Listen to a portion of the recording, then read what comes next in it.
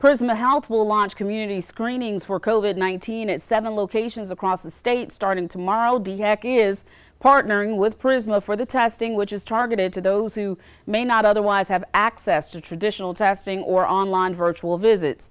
In the Midlands, the first is tomorrow from 10 in the morning until 3 in the afternoon at Union Baptist Church of Renberg. Then on Wednesday at Hopkins Park Adult Activity Center in Hopkins, also between 10 and 3. Test results are expected within 4 days. You can be tested at these locations without having a doctor's order, and they will perform tests regardless of a person's ability to pay.